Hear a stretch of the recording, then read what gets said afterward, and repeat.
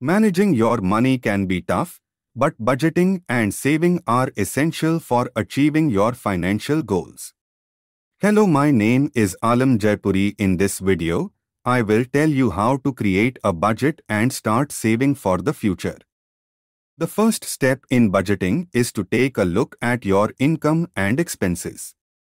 Write down all of your sources of income, like your salary or any freelance work, and then list all of your expenses, like rent, groceries, and entertainment. Make sure to include both fixed expenses, like rent, and variable expenses, like going out to eat. Once you have a clear picture of your income and expenses, it's time to start creating a budget.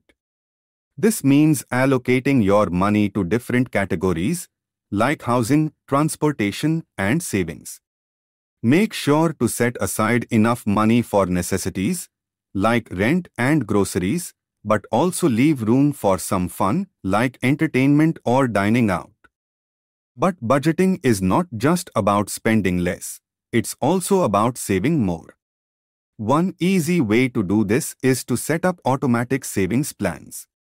You can choose a certain amount of money to be transferred from your checking account to your savings account every month.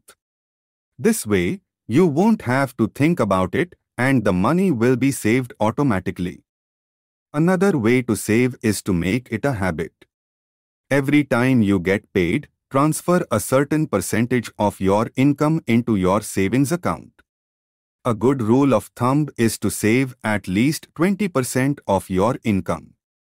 By creating a budget and saving regularly, you will be able to reach your financial goals and feel more in control of your money. Remember, budgeting and saving is an ongoing process, so be sure to revisit your budget and adjust it as needed. So start budgeting and saving today and take the first step towards financial freedom. Thank you for watching this video. Subscribe for more.